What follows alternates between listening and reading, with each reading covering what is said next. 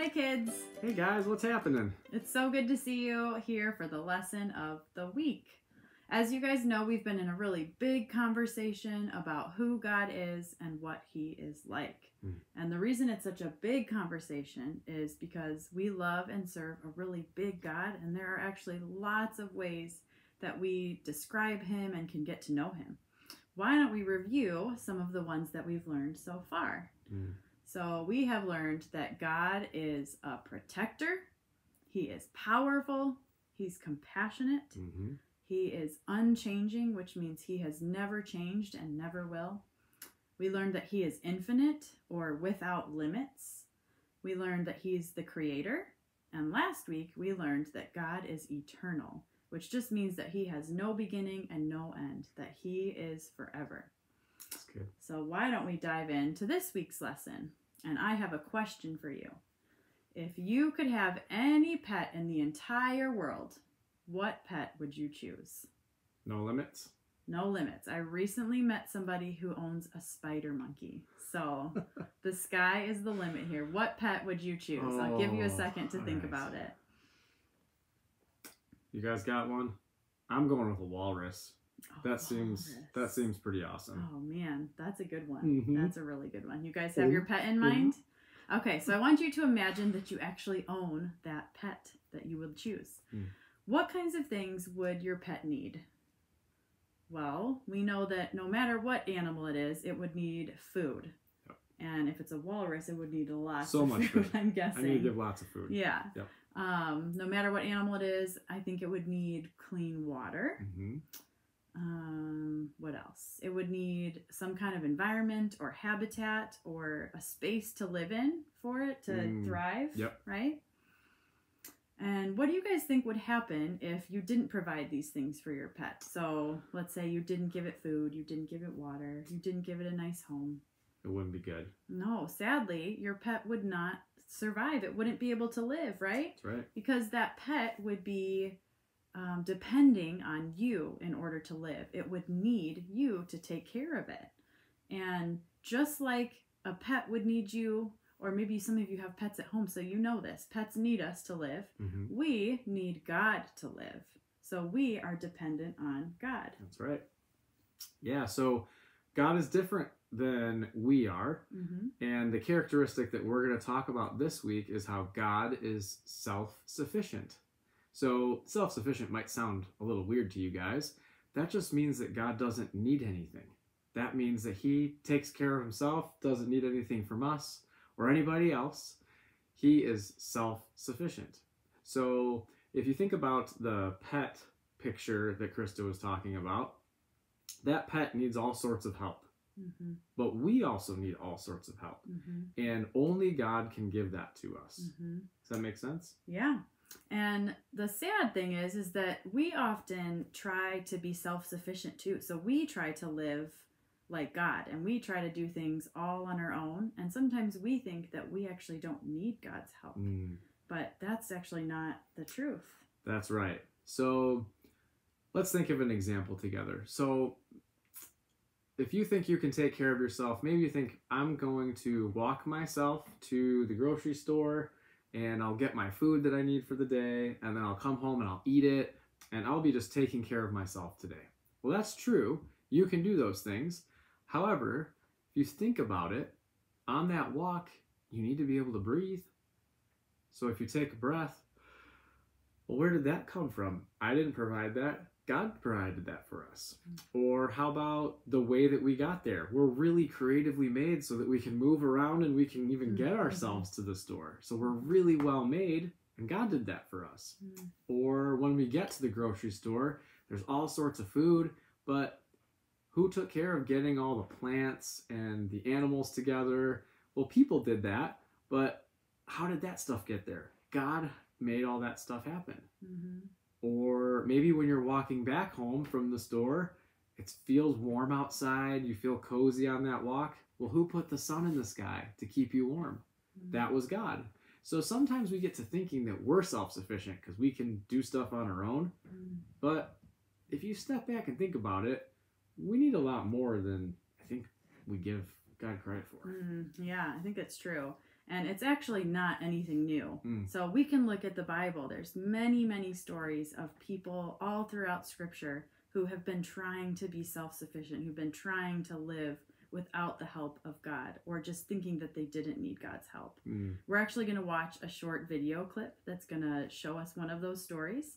This comes right after Moses had, with God's power, split the Red Sea, and the Israelites walked through, and they instantly entered into the wilderness. So let's watch this clip together. Check it out. God's story, wilderness. So part of God's story is about how God took care of his family in the wilderness. And it begins like this. For many years, God's family was stuck as slaves in Egypt. So God chose a guy named Moses to lead them out of slavery and into an amazing home called Canaan, or the Promised Land, where they could be free. From the moment the Israelites left Egypt, God made it clear that he was with his family. He led them with a cloud during the day and a pillar of fire at night. He actually split the Red Sea in 2 parts so they could walk to safety. But the journey from Egypt to the Promised Land was hard. In fact, the Israelites didn't know where to find food and water, or when they would get to Canaan. So just 3 days after leaving Egypt, they started complaining. "What are we going to drink?" Now Moses knew that God hadn't freed them from Egypt and parted the Red Sea just to let them die of thirst in the desert. So he asked the Lord to help, and God helped. Then, about a month later, they complained again. "If only the Lord had killed us back in Egypt," they moaned. "There, we sat around pots filled with meat and ate all the bread we wanted. Now you have brought us into this wilderness to starve us to death." They actually wished they could be slaves again. Kids, have you ever complained about something instead of trusting God for help? Well, guess what? God had a plan his family never could have imagined. In the morning, dew covered the ground, and when it was gone, there were flakes of food that looked like frost. The Israelites called it manna, which means, "What is it?" Moses told them to eat it all and not to save any. But of course, some people saved a little, just to be safe. Remember, they were worried they wouldn't have what they needed. The next morning, the old manna was full of maggots, which are little bugs. Yuck!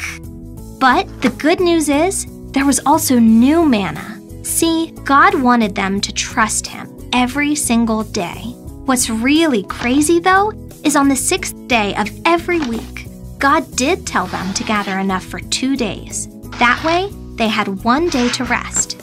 It's called a Sabbath, and it's a day of rest. So when they woke up on the 7th day of the week, the manna they had saved was as fresh as it was when it first fell.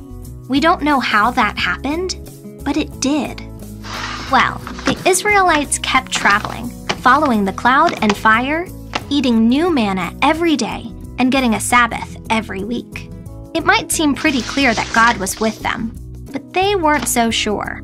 At one point, they even said to Moses, "Is the Lord with us or not? Why did you bring us out of Egypt? Are you trying to kill us with thirst?" The people had stopped trusting Moses, which really meant they had stopped trusting God, just because things got hard. Moses knew God had a plan, though, and he asked for help. Turns out, God had another miracle in store. God said, "Take your staff, strike the rock, and water will come gushing out." And it did. For about 40 more years, God's family wandered the desert. And all that time, God kept on giving them food, water, rest, and protection. He even kept their clothes from wearing out. God's family couldn't take care of themselves on their own. They had to trust God. But he always gave them just enough, just in time, and often in ways they could have never expected. And that's the story of how God took care of his family in the wilderness. So, in case you missed it, here's the quick version. God wanted his family to be free. God led them with a cloud and fire. He parted the Red Sea. The Israelites got thirsty and complained. God gave them water. They got hungry and complained again. God gave them food. They got thirsty and complained again, God gave them water. Again. For 40 years, God gave them what they needed. All they had to do was trust every day. And that's a part of God's story.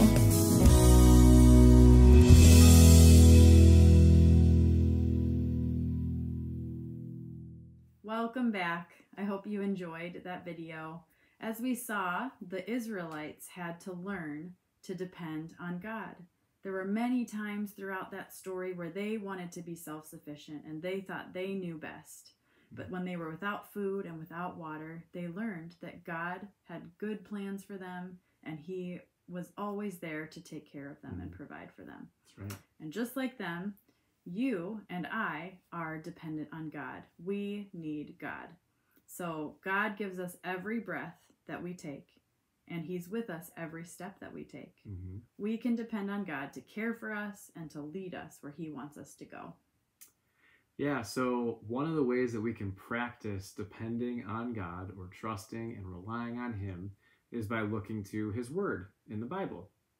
And there's this really cool verse in Philippians chapter 4 that says, I can do all things through Him who strengthens me. And I think that if we take that and we think about it for just a second, that can really give us a lot. So maybe you have been having a hard time with the dark, or you have bad dreams or have a hard time falling asleep. Maybe you're nervous about a game coming up, or what summer is going to be like, vacations. What else? Maybe something with friends. Maybe you're not sure if something's going on with a friend that you have and it's not working out really well. Maybe there's things that are just really hard for you right now. This verse is perfect because you can depend on Him to give you strength. He can provide for you. He can give you what you need. That's true. So as you go about your week, try to remember that you get to depend on God, that God is self-sufficient, which just means that He doesn't need anything, but He has everything that you need. Thanks for joining us today, and we will see you next time. Have a great week. Bye, everybody.